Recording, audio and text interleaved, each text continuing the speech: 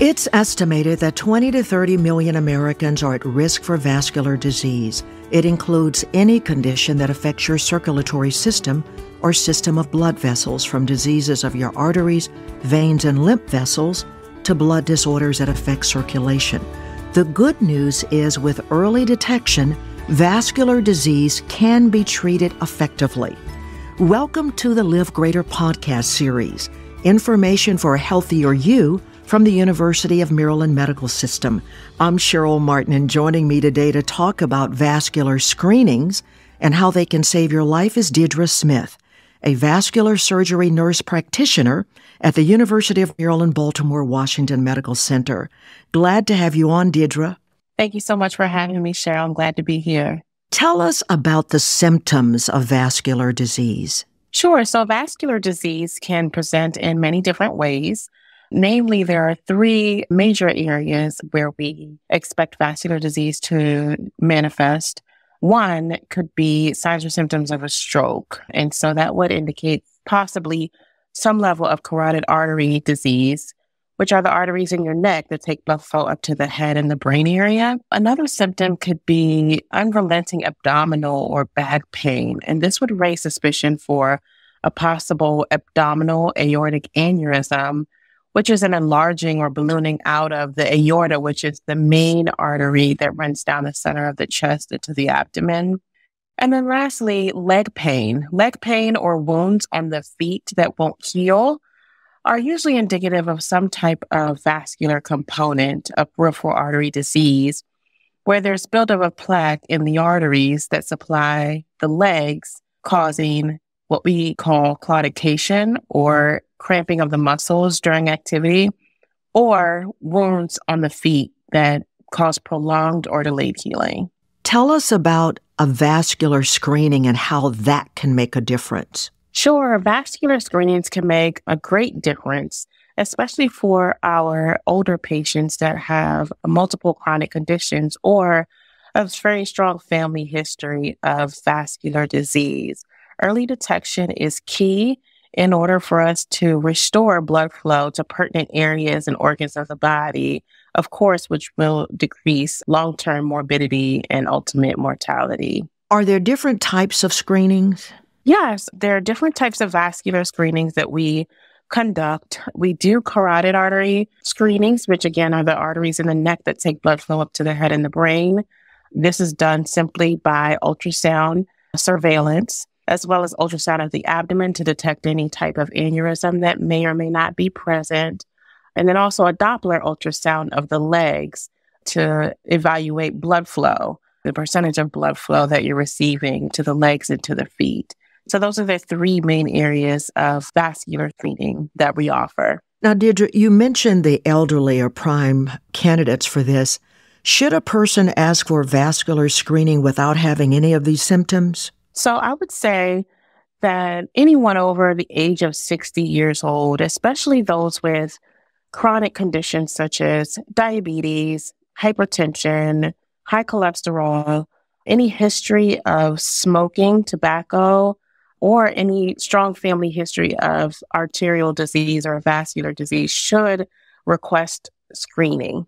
Those would be the people who would be at highest risk for detecting any vascular concerns that may not present any symptoms. Do you find that a lot of people know to ask for this screening, especially those at risk? So actually, no. I would say unless someone has a strong family history and has dealt with these vascular concerns with their family members or loved ones before, normally their primary care doctor is the first person that they would go to with any issues, and that we would normally see a referral for a vascular screening from their primary care provider. But it is usually unlikely that people would normally request a vascular screening on their own. But it is a good idea based on what you're saying. So what diseases can this screening catch? You'd mentioned some of them. Absolutely. It's a great idea to get a vascular screening. So carotid artery disease, again, would detect any type of plaque buildup or cholesterol accumulation in the arteries that take blood flow up to the head and the brain. When this perpetuates or worsens, this can cause or put you at risk for stroke. And of course, with stroke, we know that that can cause several different disabilities depending on the severity of the stroke. Also, for abdominal aortic aneurysms, as I mentioned before, those have the propensity to enlarge over time and eventually rupture if they're not caught in a timely manner and repaired. Likewise, with the lower extremities, plaque buildup on the inside of the arteries that take blood flow down to the legs and feet can cause wounds that won't heal, that would sometimes eventually progress to gangrene. And then we are looking at the possibility of someone becoming at risk for amputation. So a vascular screening can be the first step in life-sustaining repair of these conditions. What happens during the screening? So the screening is totally painless.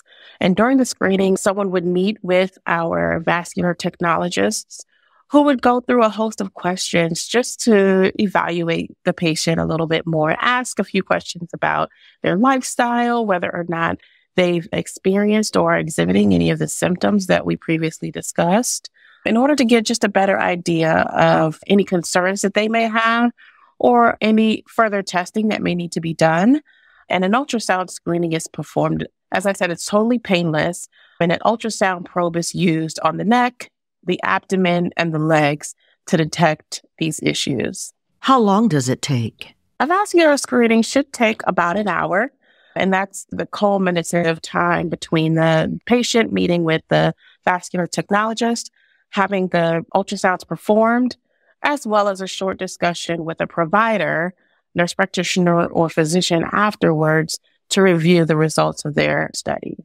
And once you get the results, does the nurse practitioner or the physician then give an analysis of what should change, let's say, in your lifestyle? Sure. So there's much discussion about smoking cessation for those who do smoke, lifestyle changes, namely diet and exercise changes, as well as recommendations for follow-up in our office for an appointment. Sometimes if asymptomatic vascular disease is detected, we would recommend that they continue to follow up with our office on a routine basis to manage these things. How do you request an appointment? Is it by doctor referral only, or can you schedule one on your own for a screening?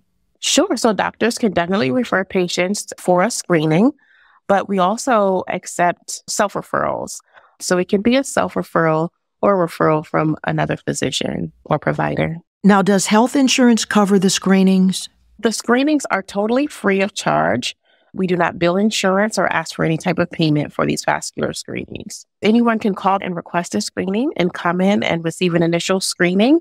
And then from the results of those screenings, we can further direct them in terms of follow-up care if needed, or refer them back to their primary care physicians with a small little report sheet as to what was found, or, that their tests were normal, so that they can keep them on file for their records. That's great.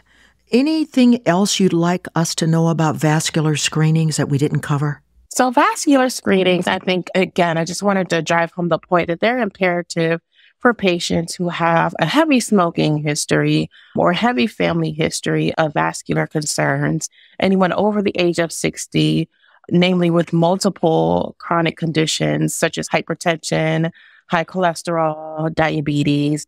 Those patients are usually the ones that we find either have asymptomatic disease, meaning they do have positive findings on the ultrasound, even though they don't manifest any symptoms of vascular disease, but also those that if a situation or a complication for vascular disease would occur, that they seem to progress very fast. So just urging everyone, if any of those things apply to you, that you get a vascular screening done to make sure that you're not at risk.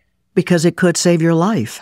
Absolutely. Absolutely, Cheryl. Deidre Smith, thanks so much for talking about the importance of vascular screenings.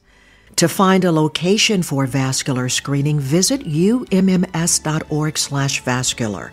That's umms.org/vascular.